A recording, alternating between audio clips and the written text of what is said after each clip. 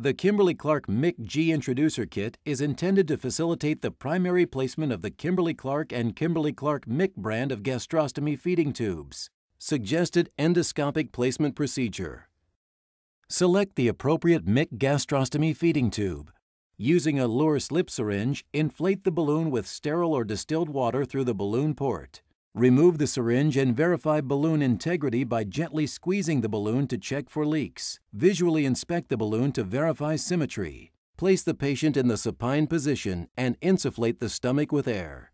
Transilluminate through the anterior abdominal wall to select a gastrostomy site that is free of major vessels, viscera, and scar tissue. Depress the intended insertion site with a finger. The endoscopist should clearly see the resulting depression on the anterior surface of the gastric wall.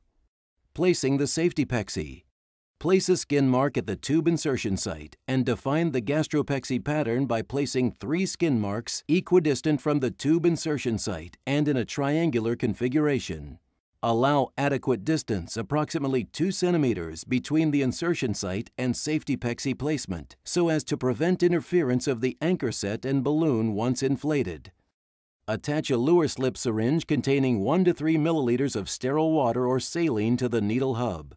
Under endoscopic guidance, insert the preloaded safety pixie slotted needle with a single sharp thrust through one of the marked corners of the triangle until it is within the gastric lumen. The simultaneous return of air into the syringe and endoscopic visualization confirms correct intragastric position. After confirmation of correct position, release the suture strand and remove the syringe from the device. Bend the locking tab on the needle hub. Firmly push the inner hub into the outer hub until the locking mechanism clicks into place. This will dislodge the T-bar from the end of the needle and lock the inner stylet into position, blunting the needle. Withdraw the needle while continuing to gently pull the T-bar until it is flush against the gastric mucosa.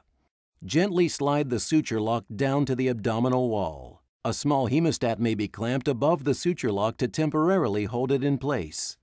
Repeat the procedure until all 3 devices have been inserted in the corners of the triangle. Creating the stoma tract.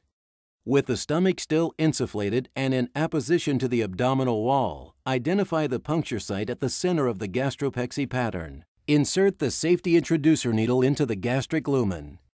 Advance the J guide wire, J end first, through the needle into the gastric lumen and confirm position.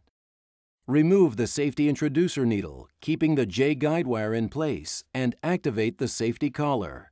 Slide the introducer needle safety collar down to the needle shaft while removing the safety introducer needle to prevent inadvertent needle stick. Use the number 11 safety scalpel blade to create a small skin incision that extends alongside the guide wire, downward through the subcutaneous tissue and the fascia of the abdominal musculature. Apply water-soluble lubricant at incision site. Advance the serial dilator over the guide wire. Use a firm clockwise-counterclockwise twisting motion to initiate advancement of the dilator sheath into the gastric lumen. Stay perpendicular to the skin while dilating so as not to kink the J guide wire. Endoscopically verify placement of the dilator tip into the stomach. While holding the serial dilator stationary, grasp the next dilator sleeve and with a clockwise-counterclockwise twisting motion, advance the next dilator into the stoma tract. Slide the segment forward until a physical stop is felt. Advance the red color-coded sleeve through the stoma tract and into the stomach. Continue dilation until all dilator sleeves have been advanced. Twist the dilator hub to release the peel-away sheath from the dilator. Lubricate the exterior of the peel-away sheath with a water-soluble lubricant and advance the sheath through the tract and into the stomach. Remove the dilator and J guide wire, leaving the peel-away sheath in the stomach. Advance the distal end of the tube over the guide wire and into the stomach. After the tube has been advanced through the peel-away sheath and is in position in the stomach, peel the sheath away from the tube. Remove the guide wire. Using a Luer slip syringe, inflate the balloon. Gently pull the tube up and away from the abdomen until the balloon contacts the inner stomach wall and a slight tension is felt. The balloon should now abut the stomach wall.